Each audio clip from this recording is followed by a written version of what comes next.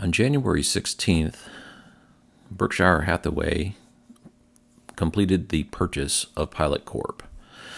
There was some ongoing legal proceedings which got settled 10 days previous to that, which assumedly was January 6th, with the previous owners, the Haslam family. However, those were settled 10 days after the final purchase completed, and Berkshire Hathaway now is the sole owner of Pilot Corp. You can see here it was talking about the legal proceedings and whatnot, but how this relates to the Pilot Flying J EVgo GM Energy EV charging build-out project is one of two things is going on. In parallel to these legal proceedings and corporate purchase, there have been no sites opened. There have been several other sites spotted under construction, but conceivably those are just as a result of contractual obligations following through for in-flight projects. So either the new owners suspended all in-flight projects in order to evaluate whether or not they are in alignment with their new objectives, whatever those may be, or perhaps because they were storming into the end of December, opening up sites like they were going out of business, everyone just took the month off. And I find that much less likely than the previous, because I've been in corporations that have been purchased, and it's not at all uncommon for the new owners to suspend all in-flight projects in order to provide their evaluation on what direction they might want to give for anything that is currently in flight. So I suspect that's what's going on. I don't have any specific insight into the inner workings of Pilot Corp, but just looking from a distance, that appears to be what is the case. The number of locations remains the same at 25. If we were going to still complete the 175 with 25 complete, that would be another 150. 150 divided by 11. That would be 13 and a half locations per month that they would have to start opening, or probably about 3 or 4 per week. So those are actual locations, not actual stalls. So it would basically be about, let's see, we'll times that by 4. And it would basically be about 2 stalls per day. And so they definitely have their work cut out for them if this project starts proceeding again. And if nothing else, they need to at least complete and activate the locations that we know of being under construction, and likely there's several more sleeper sites out here. I created this new map showing all the sites that are currently under construction that we know about. You can see in the state of Texas, and this one up here in Oklahoma, if you include that, that's 6 right there. There's 3 in Missouri.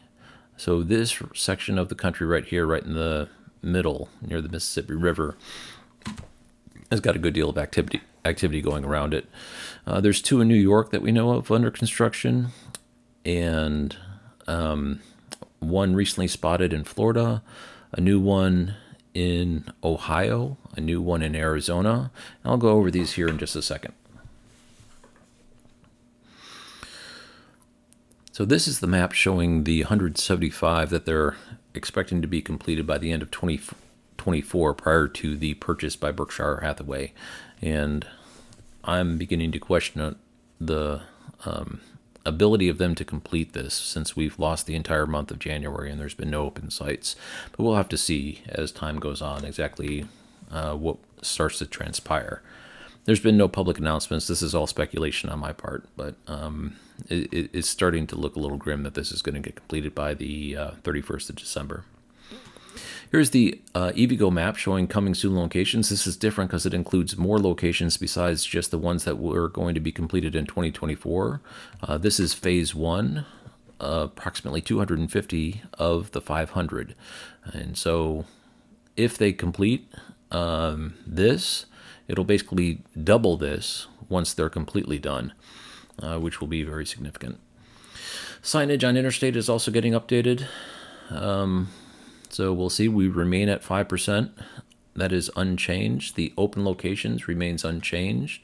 The way I do this is anything that's new is highlighted, and you'll see there is nothing new open. I have identified a few additional prices on this table, so I'll pause in each one of the time zones sorted north to south. Central time zone, Mountain time zone, Pacific time zone. Spotted under construction, there has been quite a bit of activity. We're now up to 22, conceivably because these are just kind of stagnating and nothing is open. So, instead of the project continuing, we're just now stacking up sites that are getting built and not activated. So we're up to 22. One new one is in Eden, Ohio. It's a Flying J. This was just found. It's off Interstate 90, very close to the Indiana border. This one is in San Antonio, Florida. And the one in Eden I had actually heard about from a YouTuber, but he wasn't able to confirm that this was the case, but it showed up in PlugShare and it has now been confirmed with pictures that this is almost ready to go. San Antonio, Florida, not Texas, off Interstate 75, a little bit north of Tampa, is confirmed under construction. There are pictures on PlugShare. And I should mention this one right here in Kenly, North Carolina. This is the first location that has 6 stalls. Every other location that has been opened or has been spotted under construction has 4 stalls. This one is on Interstate 95 and it has 6 stalls. So for some reason they're breaking the mold there, and it's not quite sure why that is the case, assumedly because the Interstate 95 corridor is such a heavily traveled corridor. They wanted to add additional capacity, but there's really no indication of why that is. Regardless, it is good to see that they're being a little bit flexible in the number of stalls and possibly in the anticipated use of these sites. Tyler, Texas is confirmed under construction, and we do have pictures that it is a canopy site. And I think, oh yeah, one more. Belmont, Arizona on the Interstate 40, which I'm suspecting to be, should the project continue and complete, will be their first coast-to-coast corridor. That I-40 corridor is pretty commonly referred to up here, and you'll see it up here in the Sire, Oklahoma, and a few other places. And that's all the ones that are spotted under construction. The state funding reports remain unchanged. We did get some more information about the site design. There's these different types, type A, B, C, D, E, and EX. So let me go over each one. So type A is a curbside canopy. I'm seeing a lot of these, but we're told that this type C is the most popular, or will be the most popular once the project is completed. Regardless, I'm seeing a lot of these. Type A is canopy against a curb with pull-in parking, and it's a rectangle canopy. 40-foot by 40-foot square canopy with pull-through. Again, this is supposed to be the most common. Type D will be a diamond-shaped in order to fit whatever drive lines the site requires. And then there's an opposite diamond shape called a Type E, which also is designed in order to fit the drive lines. The one that's kind of interesting, there's been a lot of people in PlugShare mentioning, hey, I don't see how they're going to fit EVs into this tight location because there's not enough space in order to do additional builds. And I've seen that myself when I was traveling around looking at these sites. I'm like, how are they going to put in EV chargers at this location? And this basically answers it. It's called EX. And what they're going to do is, this is not a pilot. This is something similar, something called 24/7, but I found it on PlugShare and it's relevant to what we're talking about. They're going to extend the gas canopy over, so 2 additional or 4 stalls with 2 dispensers can be installed. And that's how they're going to do those tight locations where they can't put in additional charging infrastructure for the on the perimeter or somewhere else in the parking lot. They'll just extend the gas canopy and add 4 more stalls. So that's some additional information, and this is what we could expect. This is all confirmed as accurate for the site planning for the Pilot Flying J build-out for locations that have canopies. I should mention that there are many locations that do not have canopies.